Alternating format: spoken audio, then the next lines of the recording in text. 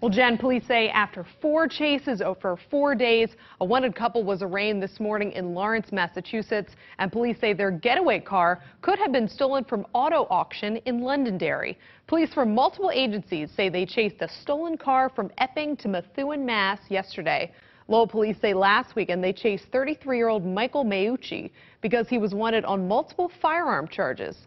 Police say 37-year-old Lisa Lundstrom was wanted for motor vehicle charges out of Lowell and Methuen.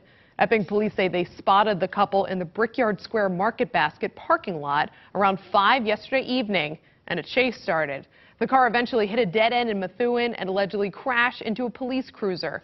Methuen police arrested Lundstrom on several charges, including failing to stop for police. Earlier pursuits, they did pass a school bus that was letting children off. I mean, from a command staff level, no injury to a child is worth any pursuit. Epping police say they plan to charge Lundstrom with disobeying an officer, hindering apprehension, and operating after suspension. And they plan to charge Meucci with resisting arrest.